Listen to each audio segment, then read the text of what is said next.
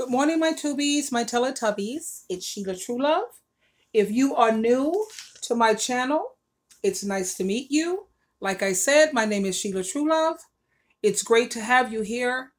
Don't forget to subscribe, like, and hit that little notification bell so you'll know when I post a new video. Today's topic for discussion is the benefits of being single. Because, the reason I choose to talk about this topic a great deal is because society and the world that we live in today, it keeps trying to pressure people into being in relationships or to get married. If you don't believe me, just go turn on your television and look at majority of the shows that you see. They're constantly have everyone who's in a couples or married, and society teaches us. It teaches us at a very, very young age that to be happy, you must be in a relationship or you must be married. They try to make you feel like there's something wrong with you, or they try to make you feel like you're an outcast just because you are happy at being single. They say they have people who are happily married. Well, how about people who are happily single? So society shouldn't make you feel like something's wrong with you just because you choose to also trust what 1 Corinthians chapter 7, verse 8, 28, and 40 says. I know me, I'd rather trust God's word, the Bible, than what some imperfect society has to say. And like I said, I focus on this topic a great deal, even though I have done videos on marriage, like Where's My Boaz and how do you know whether God has chosen this person to be your soulmate? Has God chosen this person as your marriage mate? I made a video about that just recently. And I'm focusing on singleness more so because I prefer, to be honest with you, this day and age to see, especially women, to be single, because I keep thinking about that 1 Corinthians chapter 7, verse 8, 28, and 40. To me, staying single is the best route. And the only reason why the Bible really promotes getting married is for sexual reasons if you can't control your sex drive. Now, I have been married twice. And I was engaged to be married to someone I was with for 9 years. I was engaged to be married. That would have been a third marriage. But thank God I dodged that bullet. Jesus Christ helped me to dodge that. And I'm so grateful when I look at how he turned out. And I've been on both sides, single and married.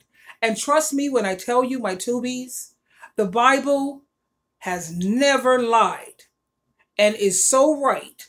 Single is so much better because it's less stressful and it's easier.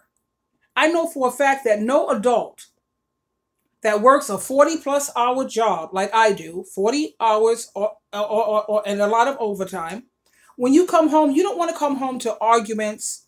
You want to come home to peace. And I'm too busy right now enjoying my life instead of thinking about getting married.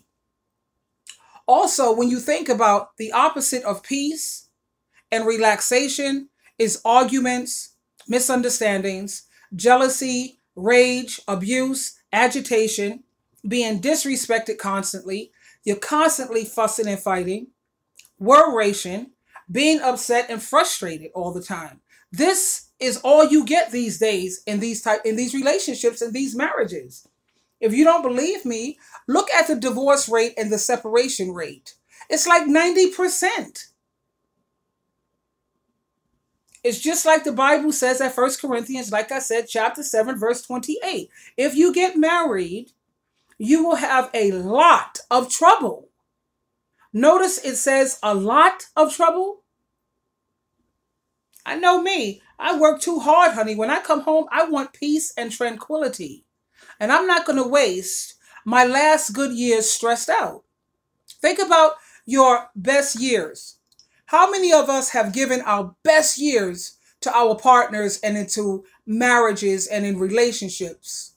Our best years was our 20s, our 30s, and our 40s. Think about it. When you hit 50 and above, those are your last good years. And I know for me, I'm not going to waste my last good years stressed out. The Bible tells you the lifespan of humans is usually, hold on, let me get that scripture. Yeah, that's Psalms chapter 90, verse 10. And it tells you our days may come to 70 years or 80 if by mighty strength you endure. That means if you are healthy, then you'll have at least living up to 80. Yet the best of those years are trouble and sorrow, for they quickly pass and we fly away.